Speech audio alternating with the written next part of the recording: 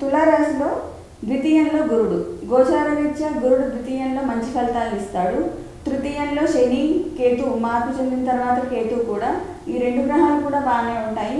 కానీ నవమంలో రాహు నవమంలో ఉంటే సంతృప్తి ఉంటుందా, అసంతృప్తి ఉంటుందా, ఆధ్యాత్మిక యాత్రలు చేస్తారా, ఎలాంటి పనులు చేస్తారు, విద్యార్థులకు ఎలా ఉంటుంది అనే విషయాల్ని ఇప్పుడు అడిగి తెలుసుకుందాం.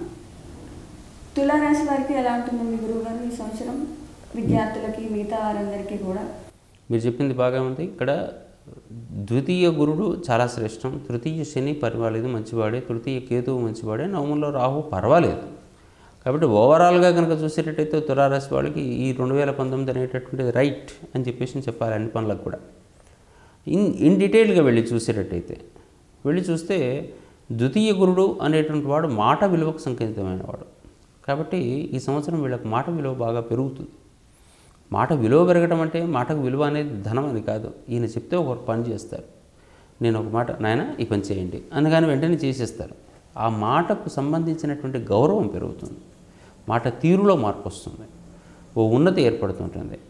దాంతోపాటు నిల్వ ధనం పెంచుకునేటువంటి ఆలోచనలు ఉంటాయి. గురుడు ధనకారకుడు, అట్లాగే గురుడు ద్వితీయంలో ఉన్నాడు, నిల్వ ధనం పెంచుకుందాం అనేటువంటి ఊహలు కూడా బాగా పెరుగుతూ ఉంటాయి. కుటుంబ సంబంధాలు కూడా చాలా గొప్పగా పెరుగుతూ ఉంటాయి. ఇంతకుముందు లేనటువంటి పరిచయాలు పెరుగుతుంటాయి, కొత్త వాళ్ళు వస్తుంటారు, కొత్త ఇన్ఫర్మేషన్ వస్తుంది. నిన్నటిదాకా దూరంగా ఉన్న వాళ్ళందరూ ఇప్పుడు కలిసిపోతూ ఉంటుంటారు. కాబట్టి తులారాశి విషయంలో గురువు చాలా బాగా ఉన్నాడు. ఇప్పుడు రాశ్యాధిపతికి మిత్రుడు కాకపోయినప్పుడు కూడా, ఘర్షణతో వచ్చినప్పుడు కూడా తప్పనిసరిగా మంచిగా చేస్తూ ఉంటుంటాడు. కుటుంబం పెంచుకోవడం అంటే వైవాహిక జీవితాలను కూడా పెంచుకోవడమే, కొత్త పరిచయాలంటే అదే కదా. అందుకని ఈ రకంగా గురుడు చాలా మంచి పని చేస్తున్నాడు. ఇంకా శని గురించి ఆలోచన చేసేటట్టయితే ఇక్కడ నవంబర్ వరకు ఇది, నవంబర్ తర్వాత వచ్చేసరికి మాత్రం తప్పక మళ్ళీ తృతీయానికి వెళ్ళిపోతాడు గురుడు. ఆ తర్వాత ఇక్కడ మనకు తృతీయంలో శని కనపడుతున్నాడు. తృతీయ శని అనేటువంటి వాడు గోచార రీత్యా చాలా మంచివాడు, సహకారం దొరుకుతుంది, సేవకు జన సహకారం దొరుకుతుంది. మనకు ఉండేటువంటి సహోద్యోగులు ఆఫీస్ ఫర్మ్ పెట్టుకున్నారు, ఒక ఆయన పెట్టుకున్న తర్వాత వాళ్ళ కోసం ఈయన పని చేయకూడదు, వాళ్ళు ఈయన కోసం పనిచేయాలి. అటువంటి పనులు చాలామందికి దొరకవు. ఎందుకంటే సేవక వర్గ సహకారం ఉండటం. ఇక్కడ సేవకం అని చెప్పేసినట్టే తన సబార్డినేట్స్ ఎవరైనా సేవకులే. ఇక్కడ ఈ సేవక అనే పదం ఉపయోగించగానే ఇది లోయర్ లెవెల్ క్లాస్ అని కాదు. ఇక్కడ సబార్డినేట్స్ అందరికీ కూడా సహకారం దొరకకపోయేటట్టయితే అక్కడ పని ఏ ఫర్మ్ అయినా కానీ ముందర జరగదు. కాబట్టి మ్యాక్సిమం ఇతరుల సహకారం బాగా దొరికేటువంటి సమయం, వర్కర్స్ ఓరియంటెడ్గా మనకు మంచి సహకారం దొరుకుతుంది. అయితే దొరకవలసినంత దొరుకుతుందా అది ప్రశ్న. ఎందుకంటే శని కదా, కావలసినంత మాత్రం దొరకదు. అయినప్పటికీ కూడా అసంతృప్తి మరీ తీవ్రంగానైతే రాదు, అది కొంచెం దృష్టిలో పెట్టుకోవాలి. అసంతృప్తి ఎక్కడొస్తుంది అంటే కేతు వల్ల వస్తుంది. కేతు నిరాశకుడు, ఏదో అనుకున్నాం కానీ ఏమోలే జరుగుతుందేమో చూద్దాంలే అన్నట్టుగా ప్రతి నిమిషంలో ప్రతి విషయంలోనూ కూడా ఒక అసంతృప్తిని పెడతాడు. అయితే అప్పటికి కేతువు కూడా తృతీయం చాలా మంచి రాశి కాబట్టి కేతు విషయంలో కూడా దోషం లేదు, పర్వాలేదు. శనికేతువుల విషయం లోపల ఆశించినంత సంప్రదింపుల లోపల గొప్ప విశేషాలు కానీ కొత్త వార్తలు కానీ అందకపోయినప్పటికీ కూడా ఏదో ఆధ్యాత్మిక ప్రయాణాలు చిన్న చిన్నవి చేసుకోవడం బెస్ట్ వే. ఎందుకంటే తృతీయం లోపల చిన్న ప్రయాణాలు ఉన్నాయి. ఈ చిన్న ప్రయాణాల కోసం చుట్టుపక్కల ఎక్కడికైనా దేవాలయాలకు వాటి వీటికి వెళ్ళి రావడం బెస్ట్ది. అట్లా కాకుండా ఇప్పుడు రాహు నవమంలో ఉండటం అనేటువంటిది ఒక స్పెసిఫిక్ అంశం. మిగతావన్నీ పాజిటివ్గా దాదాపుగా పాజిటివ్, ఎంతో కొంత లోపాలు ఎవరికైనా ఉంటాయి. రాహు నవమంలో ఉంటే ఏం జరుగుతూ ఉంటుంది? నవమం దూర ప్రయాణాలకు సంకేతం, నవమం అసంతృప్తి లేదా సంతృప్తికి సంకేతం అనుకుంటే రాహు అంత సంతృప్తినిచ్చేవాడు కాదు. ఇక్కడ తనకు దశమంలో ఉంటున్నప్పుడు వృత్తిరీత్యా ఒత్తిడి అయితే నవమంలోకి వచ్చిన తర్వాత తిప్పటం ఉంటుంది, దూర ప్రయాణం. తృతీయం కాకుండా నవమం ఇది. దూర ప్రయాణము అనగానే మన వాళ్ళు ఏంటంటే ఈ సమయంలో ఈ రాశి వాళ్ళు చేయవలసిన పని ఏంటంటే ఈ విద్యార్థులు అనేటటువంటి వాళ్ళు ఈ ఫారిన్కి వెళ్ళి ఎంఎస్సీలో అవి చేస్తూ ఉంటుంటారు కదా, అటువంటి వాళ్ళకి ఇది చాలా శ్రేష్టం.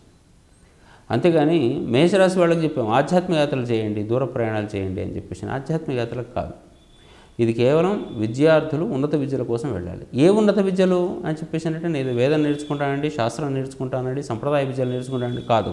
నువ్వు కేవలం ఈ టెక్నాలజీ, ఈ సైన్స్ వీటికి సంబంధించినటువంటి ఉన్నత విద్యలు ఏమైనా నేర్చుకుంటాను అని చెప్పేసి అనుకుంటే మాత్రం దానికి దూర ప్రయాణం చేయడానికి మాత్రం ఎలిజిబిలిటీ, అంతవరకే తప్ప ఈ సాధారణమైనటువంటి చదువుల కోసం వాటికి వీటికి ఏది మన సంప్రదాయ సంబంధమైన భారతీయమైనటువంటి సంస్కృతి సంప్రదాయాలకు సంబంధించినటువంటి జ్యోతిషాది విద్యలు ఇటు చదువుకుంటానంటే అక్కడ ఆశించినంత రాదు. అది కూడా ఎట్లా వస్తే వచ్చినటువంటి 4 సూత్రాలను పెట్టుకొని ఆ 4 సూత్రాలను ఉపయోగించేసేసి నేను చాలా గొప్ప అని చెప్పుకోవడానికి పనిచేస్తాయి. అంతవరకే తప్ప అది నిజమైనటువంటి జ్ఞానం వచ్చేటువంటి విషయం కాదు. అందుకని వ్యర్థ ప్రయాణాలు లేకుండా ఆపుకోవలసినటువంటి అవసరం ఈ రాశి వారికి ఇప్పుడు బాగా ఉంది. అవసరమైనటువంటి ప్రయాణాలు మాత్రమే చేయాలి, వ్యర్థ ప్రయాణాలు చేయకూడదు. వెళ్ళేటటువంటి ప్రయాణాలు కూడా కేవలం ఇటువంటి విజ్ఞానాత్మకమైనటువంటి లేదా సైన్స్ ఓరియంటెడ్ లేదా టెక్నాలజీ ఓరియంటెడ్ దూర ప్రయాణాలు, ఇతర దేశ ప్రయాణాలు ఇటువంటివి చేసుకుంటానికి మంచి అవకాశం ఉంటుంది, వెళ్ళొచ్చు. ఈ కాలం ప్రకారంగా ఇది మంచిది. పూర్వకాలం ప్రకారం కనుక ఏంటంటే ఇది తప్పే. ఎందుకంటే నవంబర్లో రాహు ఉండడం అనేది ఒక బాలారిష్ట దోషం. నవంబర్లో రాహు ఉండేటట్టయితే వాడేం బాగుంటాడు అని చెప్పేవాళ్ళు గతం లోపల. ఎందుకంటే వానికి సంతృప్తి ఉండదు కాబట్టి. సంతృప్తి లేకపోయేటట్టయితే ఈ లోక పూజ్యత పోతుంది వానికి. కానీ ఈ కాలంలో అది కాదు కదా. నవంబర్ రాహు ఉన్నాడంటే మీకు యోగం అండి అని చెప్తున్నాం. అటువంటిది రాహు కాబట్టి ఈ కాలానికి తగ్గట్టుగా తులారాశి వారికి అన్ని రకాలుగాను బాగానే ఉంటుందని జనరల్గా చెప్పేయచ్చు. ఎంత బాగా ఉంటున్నప్పటికీ కూడా ఆ తృతీయ శని లోపం కొంచెం ఇంకొంచెం బలం చేసుకోవడం కోసం మాత్రం కాస్త జపము తపము ధ్యానం ఇవి చేసుకుంటూ ఉండేది మంచిది. రాహు నవమది యొక్క స్థితి నుంచి కొంచెం బయటపడేసి ఆధ్యాత్మిక వైపు కొద్దో గొప్ప దృష్టి కేంద్రీకరిస్తే ఎనర్జీ పెంచుకుంటారు. ఎనర్జీ పెంచుకోకుండా పనులు జరగవు కాబట్టి ఆ ఎనర్జీ పెంచుకునేటటువంటి విధానం కోసం దుర్గా సంబంధమైన పూజ చేసుకుంటూ ఉంటే వీళ్ళకి సరిపోతుంటుంది. అంటే నవంబర్లో రాహు కాబట్టి తృప్తి తక్కువగా ఉంటుంది, పుణ్యబలం కూడా వీళ్ళకి తొందరగా ఖర్చు అయిపోయే అవకాశం ఉంది. తప్పనిసరిగా రాహు లాంటి వాళ్ళు చేసేటటువంటి పని పుణ్యబలం నాశనం చేయటం, తొందరగా పాడు చేసే. రాహుకేతు తొందరగా పోగొడతారు. తర్వాత శని, తర్వాత మిగిలినటువంటి గ్రహాలు, కుజుడు. కాబట్టి పుణ్యబలం పోగొట్టడంలో రాహు, ఎందుకంటే వ్యర్థం. మనం ఆలోచన అనేటటువంటిది ఎంత వేగంగా వస్తుందో అంత వేగంగా పోతుంది. కారణం అందులో దురాశపరునికి నిరాశాపరునికి ఇద్దరికీ కూడా తొందరగా పోతుంది. ఆశ అన్నప్పుడు ఇది మనసులో వచ్చిందంటే థాట్ వచ్చిందంటే వెంటనే దానికి సంబంధించిన ఖర్చు పెట్టకపోతే అది ఇబ్బందికరం. అది పని జరిగిందా లేదా కాదు, పని జరగడానికి కనుక నీ దగ్గర శక్తి ఉంటే పని జరుగుతుంది, లేకుంటే ఊహల్లో ఉండిపోతుంది. ఊహల్లో ఉండిపోయింది నెక్స్ట్ జన్మ కర్మగా మారుతుంది. అందుకని ఊహ కూడా రాకుండా ఉండాలి మనకు. ఆ విషయం తెలుసుకోవడానికి జ్యోతిషం ఉంది. దాన్ని తెలుసుకొని మనం అనవసరమైన పనులు చేసుకోకూడదు. దైవంతో బాగా ఉండాలని తెలుసుకోవాలి. బాగా ఉన్నవాడు అనేది తెలుసుకోవాలి, బాగా లేనివాడు అనేది తెలుసుకోవాలి. బాగా ఉన్నవాడు తెలుసుకునేటువంటి విధానం ఏమిటయ్యా అంటే ఉన్న స్థితిని మరింత యోగ్యంగా మార్చుకోవటం. బాగా లేనివాడు ఏం చేసుకోవాలంటే కింద పడకుండా కాపాడుకోవటం. ఈ రెండు పనుల కోసం మనం చూసుకోవాల్సి ఉంటుంది. చూసారు కదండి, ఈ సంవత్సరం తులారాశి వారికి కుటుంబ సంబంధాలు, గౌరవము, మాట విలువ అన్నీ పెరుగుతాయి. కాబట్టి వీళ్ళు మాట్లాడే విషయంలో అనుకున్న పనులు సాధించగలుగుతారు. సహకారం విషయంలో కొంచెం జాగ్రత్తగా ఉండాలి. నవమం అంటే సంతృప్తికి సంబంధించింది.